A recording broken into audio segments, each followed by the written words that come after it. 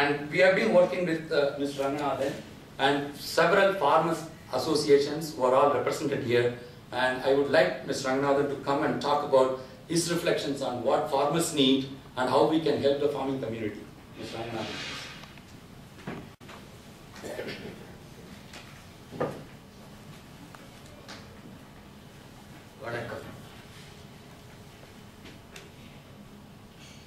Good afternoon and a good day.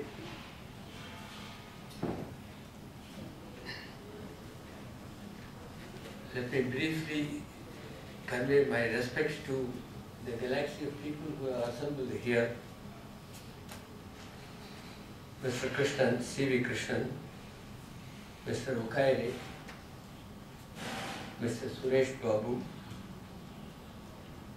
our dynamic Agricultural Production Commissioner, Mr. Sandeep Saxena, Dr. E. Vadivel, Mr. P.K. Joshi, and our good friends here. See, let me be brief. Communication is important, knowledge is important. Knowledge is available, if it's not shared, it becomes a waste. And how does knowledge and communication help farmers? There's a good story. About 40 years back or 50 years back, radio was the only communication available. The radio was too big. The transistor revolutionized the whole communication. You remember the Green Revolution, our great man Vedanarayan is here. He was also a participant in the Green Revolution. See, when the transistor was there, Japonica indica, sowing of that with IR8, it revolutionized agriculture in Tanjore. The farmer named his child as IR8. The first born child was named IR8. And IR8 was not named, it was not known. Every farmer called it Radio Nell. Sir, that is the kind of communication, because the message was conveyed and it was rightly taken, assumed, assimilated and absorbed. That kind of absorption is not to be seen after that, or even after the last 20-25 years. Agriculture has gone to the secondary, or it's supposed to be the primary sector of economics, but I don't know, primary has no relevance to agriculture at all. I am so happy in the last 2-3 years, the 11th plan and the 12th plan are the two plans which speak of agriculture in a relevant manner. For the last 20 years, we forgot about agriculture. To be very frank, Coimbatore, with the least amount of water available, produced IR50 in 1982-83, producing the maximum. Probably they created a record in the world. They exceeded the Japanese production of IR50, and that was possible. 85, towards the end of 80s, agriculture was lost. So fast it developed and so fast it disappeared. How? Because communication was lacking. That is why we would be happy if Tamil Nadu Agriculture University has a separate university for extension. See, extension is very vital, because that particular, I am glad to mention, the result of Coimbatore producing world record was because of one individual, Mr. K. Puthuswamy, Joint Director of Agriculture, and he retired as Additional Director. He maintained his own records.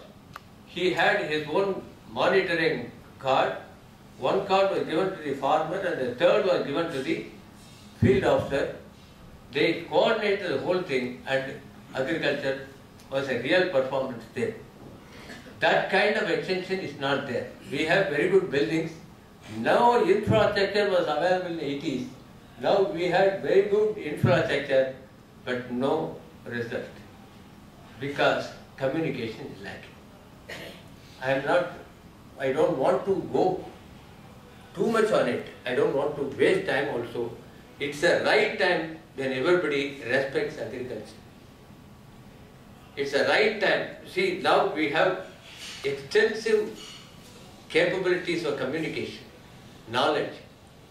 This should be properly. See, last time when the portal was under preparation, we had occasion to see how meticulously they have collected details from all over the world and kept it presentable for the farmers to observe. But how does it help unless every farmer gets to know what is happening there? The present day farmer lacks education. His children are educated, but the farmer is unfortunately not educated. When the child is educated, he doesn't like agriculture.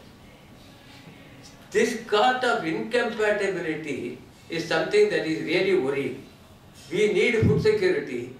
We should not be hungry, but hunger can be solved only by the farmer.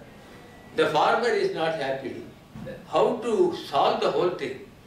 You see, this is where I feel the industrial revolution brought about remarkable change, but the result is it has only created avariciousness. Every nation wanted to be rich and richer, more powerful than the other nation. So whatever they have earned, it has been diverted for destruction, not for construction. See, the entire budget takes care of more is spent on the defense than on production. See, this sort of thing is very unfortunate. Anyhow, I am very happy IFPRI has taken it very seriously. I am so happy because Dr. Suresh Babu is a man from the soil, from our place, from Tamil Nadu. It's not that he is going to help Tamil Nadu, he is going to help the whole country, not only his country, all the places in which IFPRI is concerned. I am glad. See, this sort of portal, the mobile is going to answer the whole thing. Instead of giving a lot of donations of free gifts for this ceiling fans, these mixies and all those things, if everybody, see, to be very frank, today's agriculture in Tamil Nadu and particularly in Kaveri Delta is sustained because of women. The women agriculturists are the people who have sustained agriculture for hundreds and thousands of years. It is not a male. I am not saying chauvinism, male chauvinism or something. I fully recognize and respect it.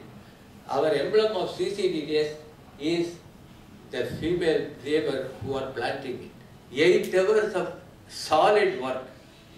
It's a mechanical work. See, it's something very peculiar. We are coming out with a lot of machines and other things. This will be there probably very soon. We will be replacing it. But till then, for thousands of years, the agriculture has sustained, the food crops have been sustained because of women folk, not by anything else.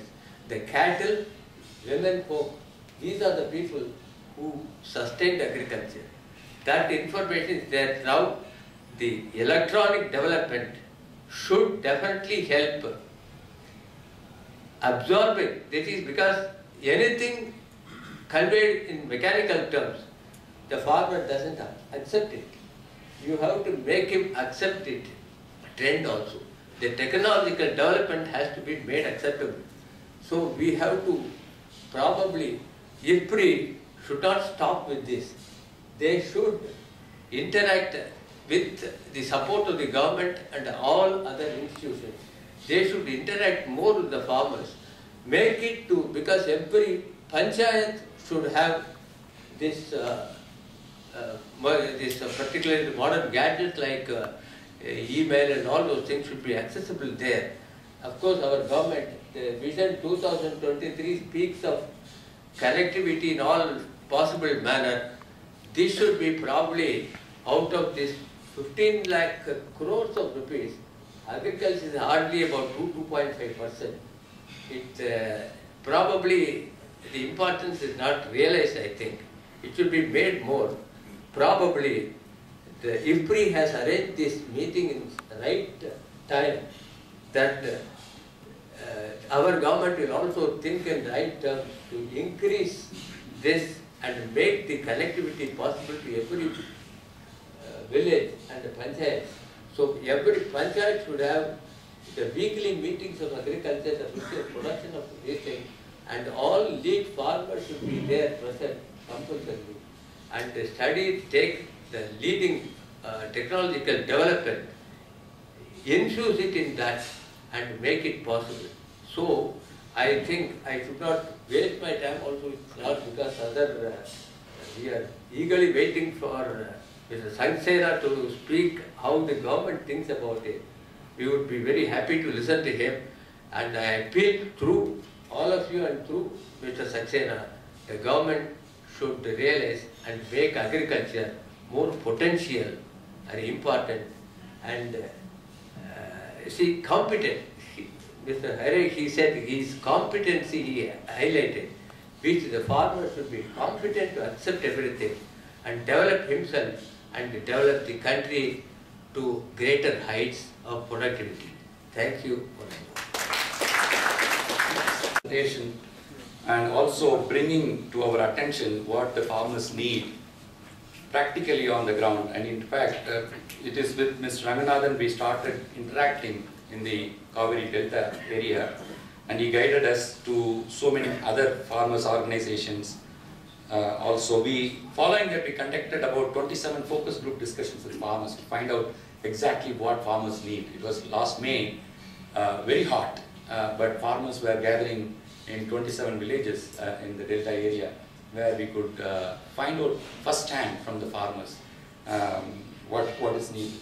Now, without wasting much of the time, as Mr. Ranganathan said, we are very eagerly waiting to hear from Mr. Saxena, and we met him yesterday and talked about the programs that Tamil Nadu government is implementing. It is not just the public sector that we would like to work with.